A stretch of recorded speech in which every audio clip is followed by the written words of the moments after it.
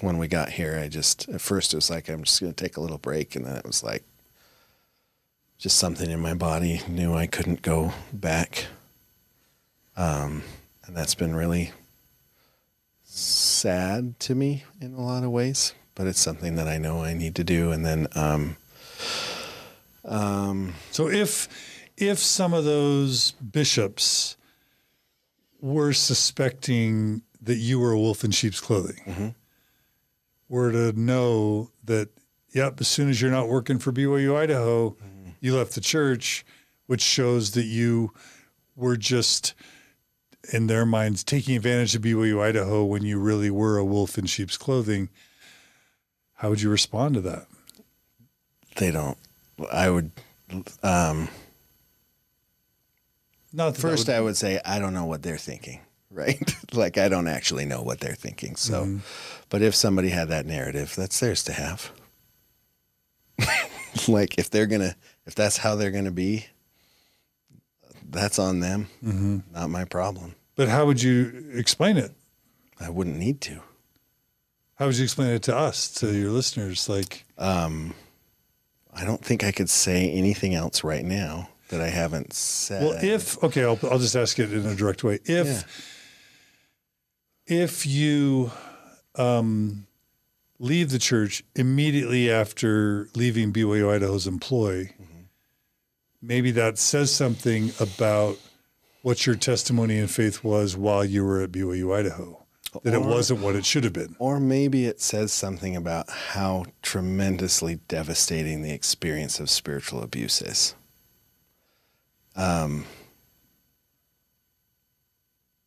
I still can't pray. And that breaks my heart. Because if I start praying out loud, it fires up old patterns that eventually become mental illness. It's triggering. It was taken from me. I wish I still had it. The closest thing I've had to praying is that there was so as a jazz musician, we're improvising. That's what the art is. We're literally making up what we play in the moment. And then there was a performance that I was doing with my brother in the Cathedral of the Rockies in Boise, and we were playing some sacred music that he wrote. And it was actually the day after my awful interview with the last one, Bishop.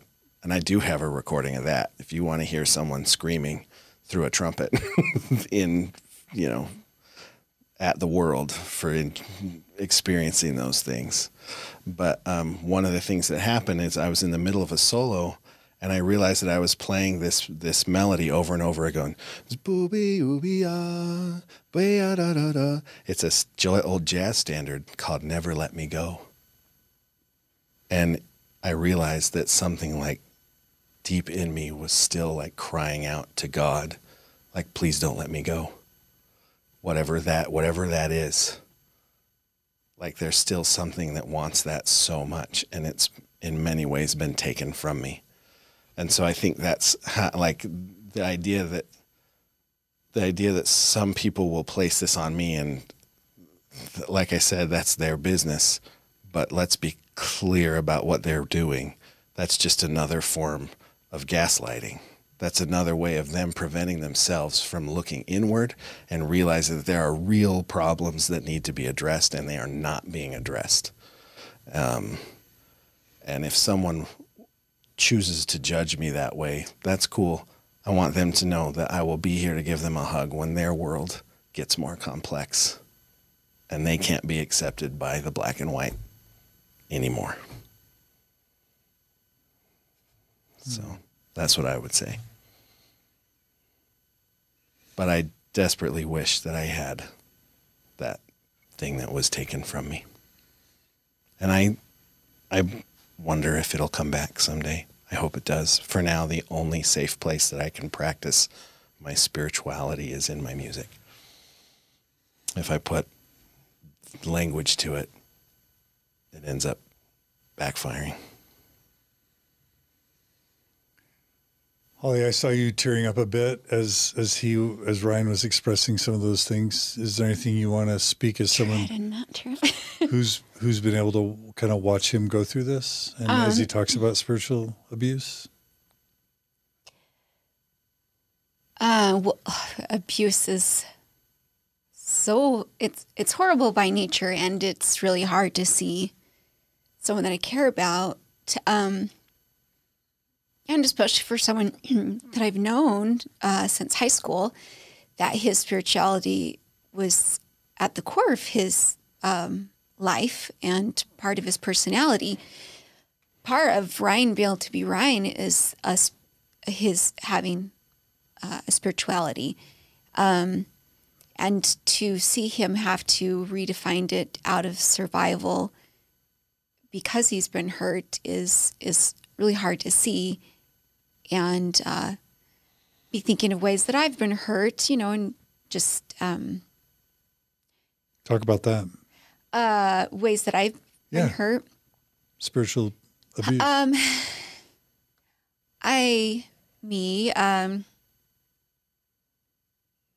It's so much tied to being a female and having that be within Mormonism tradition, that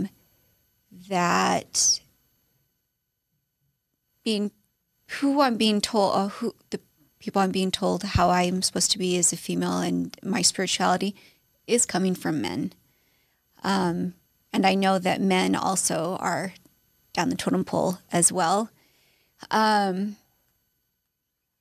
But it's, for me, frustrating when I had my own spiritual voice and and when I would share it, it almost was thanks for sharing and a pat on the head instead of it being, seen equally. For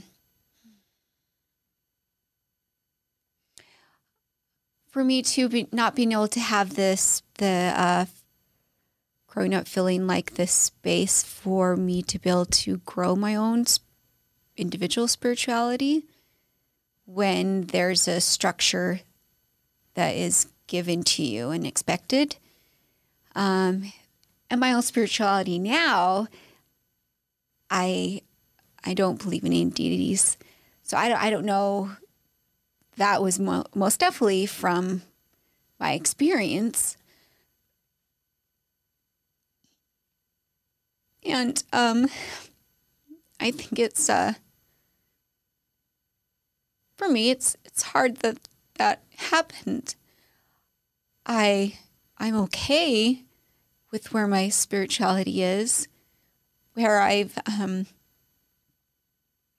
been able for me to be able to feel safe is through nature. That's always been, and it's a huge part of humans' lives, but for me, nature's been a place where have felt peace and safety and where I can feel connected. My spirituality is the kind of living energy that's connected to all humans as a human family, all living creatures and plants and, the planet. So secular humanist, and then just finding spiritual healing and space within nature. And it's just so frustrating as a human to see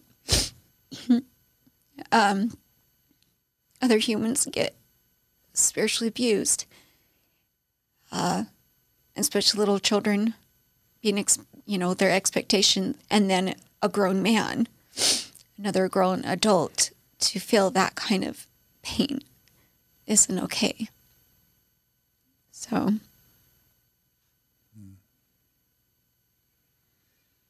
yeah. How have each of you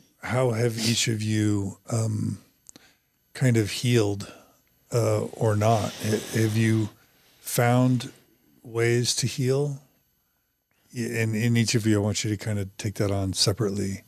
How do you bounce back? Obviously, neither of you are joining a religion anytime soon. Your beliefs in God and Jesus have been impacted, and that's very normal in the Mormon faith crisis sort of paradigm. How do you guys have any tips for others who have been spiritually abused for healing and growing beyond that? Oh, well, I had mentioned that one of my fears is my loved ones dying. And it's always been that way. I think I'm starting to kind of have a healthier view about that. I think us growing up, there is, growing up in a black and white environment, besides just theology of this life and next life. And I think being able to try to develop a way, I'm trying to do this currently,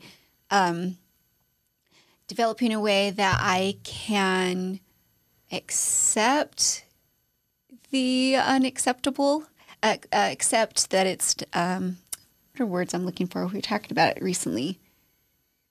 Just that life is... The impermanence of life? Yes. Yeah, and, that's such a... The uncertainty, the groundlessness. Yes, which is not what I came from. And I've been doing that for 36 years when I had left, however old I was.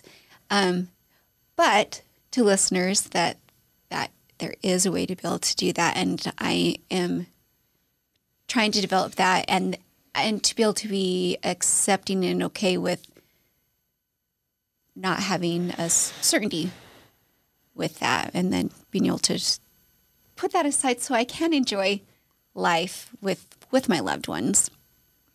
Is there, some would say, somebody posted on Mormon Stories a comment the other day, the blog, that basically said, we were talking about the coronavirus and COVID-19 and people physically dying.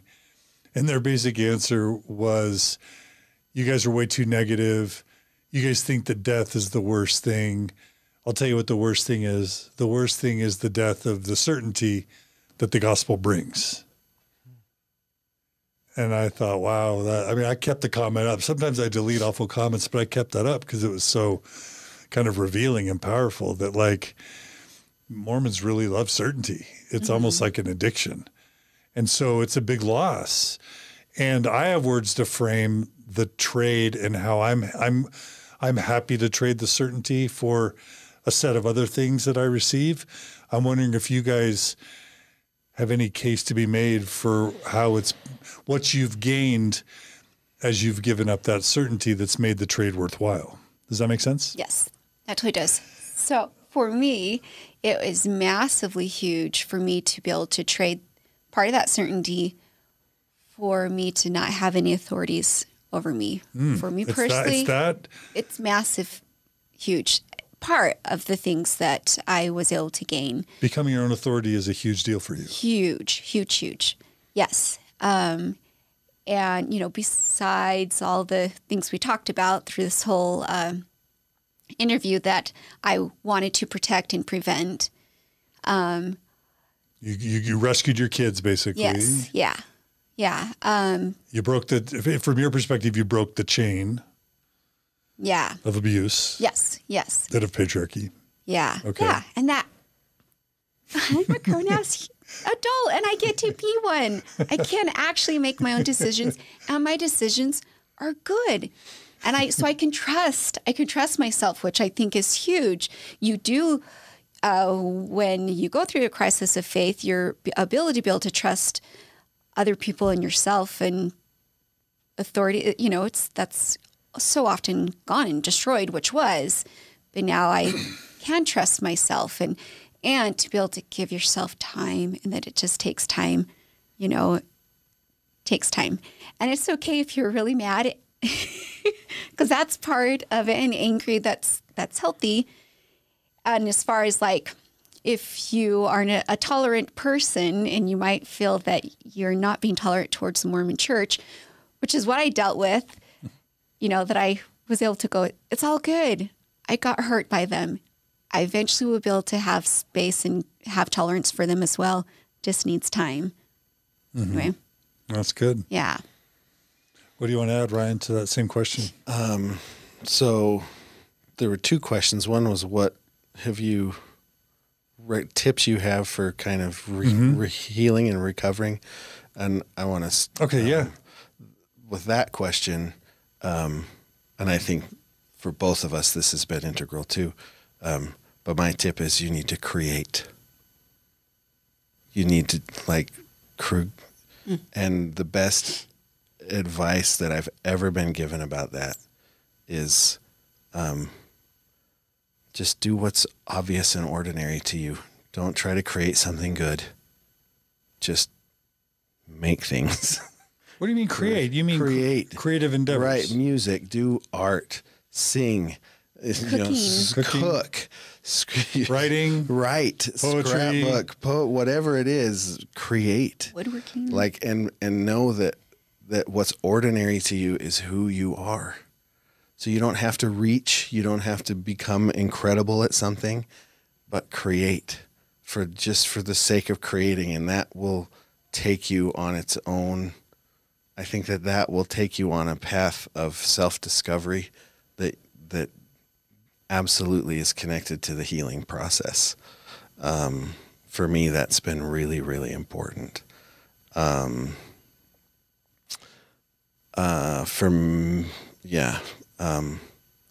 me too, I needed language that would give me a sense of what was unfolding inside. And so some of the authors that have been really important to me for that are John O'Donohue, who I mentioned yesterday, Mary Oliver, the poet Joy Harjo, the poet Walt Whitman, who talks about how the interminable rivers, that we are as interminable as they. Pema Chodron has been really important for me. Rumi, Thich Nhat Hanh, Ralph Waldo Emerson. You've traded prophets, basically. No. I would actually say the common. So maybe I'll answer that with an Emerson thing. The common theme in all of these people for me has been like Ralph Waldo Emerson got kicked out of Harvard Divinity School for giving an address where he said, everything divine about Jesus is in you too. And so he got booted. Mm-hmm. And so the reason I would say I haven't traded prophets is because I am not handing that center over to anything outside of me, but I am going to people who have walked the path more than me and allowing them to point me to experiences that will deepen my own roots. That's a different thing to me. So that's why I would push against that. So becoming your own prophet? No, I don't know. I'm not ready for the word prophet yet, I guess. There's some attachments, some negative associations. So I guess for me, but anyways, Gregory Orr and Samuel Allen, that's my list of poets and writers who have been tremendously important to the way that I am rebuilding, recovering, and discovering a relationship with myself. And then the second question was, so that was my tips, was so find language that helps you feel like you're building a relationship with yourself that feels authentic to you, and create. And then I can't remember what the second question was now. The trade. You traded certainty. Oh, the trade. I traded certainty for empathy. I traded certainty for life, for aliveness. I traded certainty for the ability to see my children as beautiful, whole beings on their own paths rather than as people who had to fit the script I had for them. We traded certainty for a real relationship between us as individuals. And that's been just awesome. Like, that's been so good for our relationship to see each other as complex individuals, and that we're not enmeshed. We're along that in the ride with this individual, and we're just supporting each other as things unfold inside of us. And you can't have that with certainty. Because if there's certainty, then there's no asking questions. And if there's no questions, the song dies. Right? So I don't think there can be intimacy and certainty. It would be interesting to hear you talk about that as a relationship expert, but in my experience, certainty always came from a place of fear. And grasping for certainty came from a place of fear. And so, if that's where that person really was that made that comment, my heart goes out to them, because it'll break. So, I have some sense of what's coming. So. And I've got two practical. Oh, wait, can I just say one thing? Yes. Okay, don't forget what you were just about to say. Okay. That there's a Thich Nhat Hanh quote that comes to mind, and he's talking about romantic relationships, but I'm going to paraphrase. But he basically says, if you're driving in the car with her and you don't really ask her any questions, because you think you know everything about her, basically, she will die. And what he means is the relationship will die, because there's always a mystery. Mm-hmm. And it's the mystery, it's the uncertainty, it's the unknown that allows a relationship to be driven to deeper and deeper levels. I think that applies to yourself. I think that applies to relationships in a marriage or in, committed relationship. I think that applies to a parent-child relationships. I think that applies to healthy organizations. So in that sense, I think questions and uncertainty provide life, and certainty and a lack of curiosity are fatal to individual well-being and relational well-being. That's my reaction. What do you think? I love that.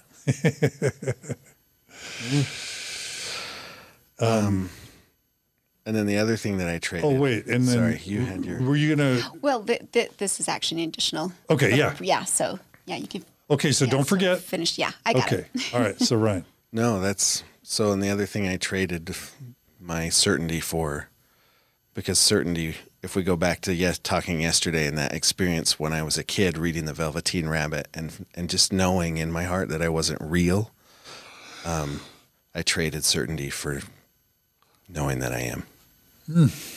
And I've had that come up in I went on Gina Colvin hosted a retreat, a spiritual retreat that was all about thinking about thresholds. And I had a little dialogue with myself that I wrote down as it was happening, which I think I'll just read real quick. But so myself asked me, what are you afraid of? Because I was considering leaving the church. And my response was, what if I'm wrong? And myself said, you will be. And then I said, well, what if I lose all the social capital I've built up for all these years? What if my friends will no longer hear me? And something inside me said, they are where they are. They need their time and their space with you or without you. You've been called to the threshold. It's time. And then I said, I'm afraid to follow. And myself said, follow what? And I said, the burst inside. It tore so much apart. And then something inside me said, it tore flimsy cloth. We're not trying to weave a new cloth. And I said, well, I'm afraid to disappoint those that I love and respect. And myself said, you will. They can't see where we are going or where we are. And I said, my fears have been my support. It's how I know I'm here. And then something inside said, let go. And then I said, I'm like, question mark, I'm, and then something inside said real. And so to go from that feeling, to have that come up that naturally inside me meant the world to me. The response to who I am is I'm real. And I had to give up certainty to come to that. So. And it's been worth it for you. For sure. I wouldn't, even all the things that have happened, they help soften me and deepen my empathy. And that's what I hope to have keep happening. So. Beautiful. So good. Holly. I just have a couple of practical things of advice. Love it. Or tidbits. And this is to parents who have kids that are no longer going to be in the Mormon realm. So, especially if you're like in a predominantly Mormon community. So your children, within Mormonism, there's lots of activities. So there's so many different networks and community groups and things that they're a part of. And when that's taken, the little kids definitely feel a lack and that they're an exclusion. So I think if you're able to find interests that your kids have, and try out some things. So there's like 4-H, and there's usually a lot of activities at local libraries. They can be part of reading groups, and then after school clubs and things like that. But I think it is really important to be able to find a way that you can fill those voids, because those are very much can be there, especially if you're in a Mormon community, because all those kids know each other from from church and like mutual and stuff like that. And then the other thing, which I'm in the process of trying to put together, is now within Mormonism, if you may have a pioneer ancestry, even if it's not that, now you were pre-existence, you've got a long origin. So for you to be able to develop a community, an origin that your kids have, you can have a mixture of that. So I'm trying now to develop different, find different photographs of actual just past family members, and find just stories that I think would be ones that they could enjoy and be able to connect to and have an origin group. And you could even do I've got Celtic origins, so I thought that could even be something that I could draw from just for them to have something. I think that's important. I think could be a helpful thing as well. So, love it. Practical solutions. Yes, you need some of those. So your kids are doing okay. They're not falling off the wagon. I mean, it's always hard to raise kids. It's hard to be a kid in 2020. Right. But your kids you feel like they're doing okay. I mean, what parent's going to say no, right? But and I think they're surviving. It's still been hard. The move has been hard. It's hard to do this in Utah too. Yeah. To leave the church in Utah. Yeah. Yeah. It's not a trivial thing. Mm-mm. But I think they're surviving. I think it's getting a little easier. I think the moves starting to get easier year by year. They're amazing. Yeah. They're just awesome little people. And so dang brave. In their way, so brave. Our daughter and our son just have told stories of, how they've stood up for other people. I thought that, but they're at their age, but man, they're pretty brave. Yep. Yeah. So, and then I don't think someone asked where I am with the church now. I actually, just 2 weeks ago, finalized the process of submitting my name for resignation, which is, again, something that's heartbreaking to me. Why was that important? A lot of people are trying to decide if they should make that choice. And some people are like, I don't want to give the church power. I don't think the church is true. So resignation is irrelevant. It's meaningless. And it validates power in a way that some people don't want to do. Mm-hmm. Others just don't want their name associated with it. It feels almost dirty or like a weight bearing them down. Some, it's a matter of conscience. Some don't want to be followed and tracked. Mm-hmm. Others want to stay in so they don't break the heart of their parents or so that they can keep their options open. There's so many different factors to think about. Yeah. What would you... Well, I would want to first just validate and honor every one of those thoughts that people have as they come to what is going to be the right move for them. For me, part of it was knowing I think if we still lived in Boston, that maybe I wouldn't have because there wouldn't be this, there's a certain type of ecclesiastical leader in the Wasatch Front in Idaho that is wanting to get points, but to move up the ladder by proving their loyalty by catching people they deem to be dangerous. And so I'd had enough experience with that I just was done wondering if that could ever happen again. And I did have one interaction with our current bishop that suggested to me that that would be possible. So I just, there was a part of me after that was just like, I will never again place someone above me in that way. And if that means that I have to do this, then that is what I will do, even though it scared me. I hesitated on this for the last 6 months. It still scares me. When I did it, my heart was pounding in my throat. All that conditioning came up really strong. And so it was really scary to me and really sad to me to even have to be considering it. But that's what I knew I had to do. So that's what it is. Mm. And just to kind of close, it sounds like you both would characterize yourselves as psychologically healthier and happier. Mm-hmm. And it seems like your marriage has been strengthened by this, not weakened by this. Yeah. For sure. And it seems like it feels to you guys like you're giving your children a better life experience or a healthier set of options or choices than if you had raised them in. I think so. That's my hope. Yep. That's the hope. I feel that way. And then, yeah, just trying to develop and learn what I am missing.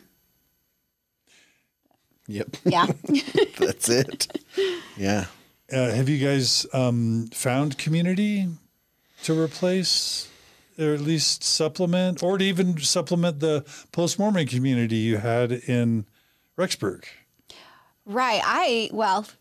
Up on campus has been at the U. That's a great community. At the U of Full of U. everybody. No. Yeah. Yes. You here in Salt Lake? Yes. You commute here? Yeah. Okay. Yeah. You found community here? Yeah. Just with the students and some of the faculty and some of the other grad students. It's the art program? Yes. Okay. Yeah. So it's just nice to find even more like-minded people, and it's nice. It's relieving. As far as with our kids, we're still, we're finding little bits and still trying to find their niche. Still working on that. But have you guys heard about the Thrive community in Springville that Jenny and Clint Martin have? No. Ooh, no. You haven't heard about that? Oh, well, just my dear friends, Clint and Jenny Martin, who we did the first couple Thrive events together. We've set up like 50 little support groups across the country, and they run a Thrive group in Springville that meets a couple times a month on a Wednesday night or a Sunday, and they have food and they have potluck and they have music and kids play games and they do a book club and they all kind of talk. Sometimes they've had 50 or 100 people there. Nice. You guys haven't heard about that? No, That sounds this awesome. good. Yeah. Okay. We'll do a post-pandemic hang. Yeah. that would be When great. it's safe to do that again. They have it to cancel for now, but they're great people, and there's a lot of great people. And there's also the Utah Valley Post-Mormon community. Have you guys heard about that? No, yeah, because Ryan has mentioned that he would still like to find somewhat of, a community. Because, I don't know, I'm not comparing myself to, like veterans, when you've had some kind of experience, it's difficult sometimes for someone else who hasn't experienced it to know where you're coming from. So, like, veterans understand each other and post-Mormon, so it's still, I think, helpful. Anyway. And also just to find friends and people to hang out with and do life together with and to have your back and to talk about parenting and relationships. And so the Utah Valley Post-Mormon community is the largest post-Mormon community in the world. Wow. They've got like over 2,000 members. It's very active. They have coffees and meetups and activities and all sorts of stuff. It may or may not be your type of thing, but that's, that we were told at one point that the bad thing about Utah is all the Mormons, and the good thing about Utah is all the post-Mormons. And I love all the Mormons in Utah, and post-Mormons can be annoying. So, but certainly it's true that Utah's got the most awesome post-Mormons in the world. So that's at least a silver lining if there's a cloud. Yeah, that sounds awesome. Yeah, so check those out. And listeners, you can go to mormonspectrum.org/map to see a Mormon Spectrum community near you, and you can go to thrivebeyondmormonism.com, and there's a map there where you can find a local Thrive group to help you find community. If you're interested in that kind of thing, it's all free. It's all just volunteers, and you don't need to be alone. And you don't even need to talk about Mormonism. You can just try wine together if you're into that, or do a book club, or go to movies, or have play dates, or just get-togethers, camping, whatever it is. Like, it can be just about that as well. Not to mention Waka. Have you heard of Waka? No. What? So how do we survive? So Waka is women of a certain age. It's a support group for post-Mormon women who are 40 and above, and they have some subgroups for under 40. Mm-hmm. Are you 40 or We're above? above 40, yeah. Okay. We're 40 above. Yeah, and it's 1,000 or more women now across the Wasatch Front who just do women's events and activities together. Awesome. And book clubs and camps and, retreats and activities. It's great. So you can go to Waka Worldwide in Facebook, fill out their little application, and you can find immediate friends wherever you are in Utah and sometimes elsewhere. So sounds awesome. Yeah, just a few plugs. Yeah. Check those out. Good plugs. All right, so we're coming to the end. Any final things you guys want to say before we close, or have you said it all? I mean, I just keep kind of marveling at how, from my perspective, this is playing out like that. Like I said, the writing I did about this to process it over the summer, I ended up calling it Holly and Eve because I just feel like she's been such a powerful leader in our home. And like I said, I can't fathom the courage or the suffering, the loneliness of it. And I am super grateful that we have each other to walk through this together with, and the support that I've felt from her is just absolutely amazing, the whole way through. So, yeah. Thanks. Yeah. Yep. How about you? It can work out. What'd you just say? I said it. Yeah, it could work out. What does that mean? I don't know. Supporting each other. Uh-huh. I don't know. But, That was a nice tribute. Yes, it was. Yeah, really nice. Yeah. Anyway, I lost my train of thought.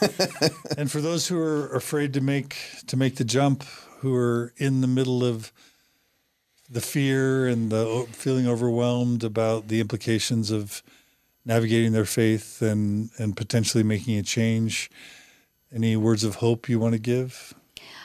I think keep going. And I've talked to a few people who didn't talk to their spouses about it and kind of were discovering things on their own and were so afraid that their spouse would leave them. And so far, it seems like the majority haven't. And I don't know. That is a whole world that I didn't experience. So I just think, hang in there, and maybe if you're afraid to tell your spouse or your family members and stuff like that, it might work out. Because it seems like the majority of the time it still can. Sometimes it doesn't, though. But that you're not alone. You're not alone. So many people out there. So, yeah. You're not alone. Not alone. That's not bad. Yeah. Well, Ryan, I want to hear you. I want to hear you play music sometime. Okay, all my gigs got canceled because of the coronavirus. Well, we'll have to. Otherwise, there would be all sorts of opportunities coming up for that. It's had a lot of things coming up, but they're gone now. But All right. Well, this is. I'm just saying. I want to see your music at some point. that'd be great. And Holly, I want to see your art Okay. at some point. Yeah. And I could share some of the stuff that I've been doing right now because it's kind of, anyway, I've been dealing with sort of facing some past trauma and kind of What are you doing? resolving it. I'm doing abstract stuff. My Oh, background is illustration, so it's been figurative. But I think that's kind of been a really good platform and realm to do that because feelings and memories and things like that can be are abstract, and I think it's been a safe place for me to be able to visually express those. Anyway. so like Picasso stuff or Salvador Dali stuff or No, more. none of that? Yeah, more.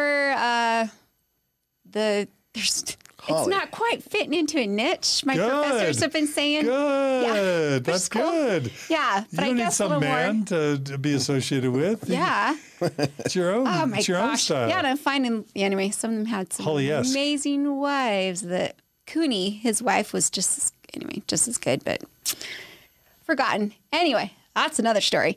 Yeah, just more probably like expressionists, abstract expressionists could be the closest. So Now I'm really intrigued. yeah, that's good. Yeah, and her MFA show will be next April, right?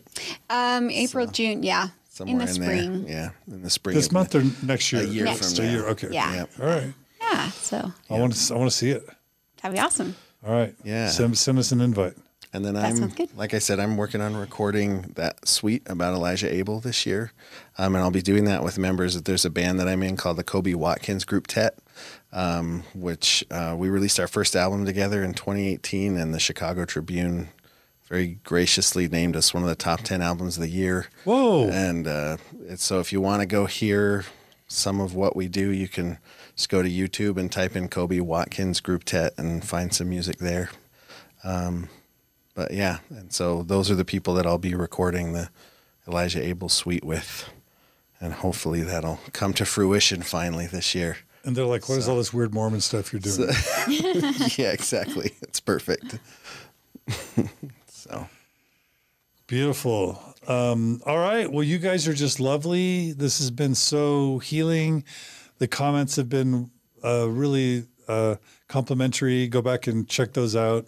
Everyone loves your stories. I've loved your thoughtfulness and your spirit and your sensitivity and wisdom. So this has been a grand slam from my perspective. So thank you for taking the time to tell your stories. thank you, John. Thank you. And stay in touch. We will. Sounds good. Yeah? Yeah, Keep creating. absolutely. Yeah. All right. Well, thanks everyone for joining us on Mormon Stories Podcast. Stay in touch, mormonstories@gmail.com. Stay safe. Sanitize your hands. Wash your hands. Don't shake hands. Don't hug. Socially isolate. And stay away from earthquakes. But thanks for all the support. If you do support us, thank you. If you don't support us, mormonstories.org donate button. You can become a monthly subscriber, help keep this podcast alive. Less than something like 0.5% of our listeners actually donate. If 1% of our listeners donated, we would be able to do this for years and years and years to come. So please become a donor and a supporter if you can. And please recommend us, share these episodes, like us on Facebook, give us positive reviews on Facebook or on iTunes, and do whatever you can to support us because we need your support. So thanks again. Also, I love your ideas. So email us at mormonstories@gmail.com if you have ideas on other episodes we can do. And just keep living wonderful, glorious lives of light and truth, like our wonderful guests today, Ryan and Holly Nielsen. So Ryan and Holly, thanks again. You guys are awesome. Thank you, Thank John. Take you. care. You too. And we'll see you all again soon on another episode of Mormon Stories Podcast. Bye, everybody.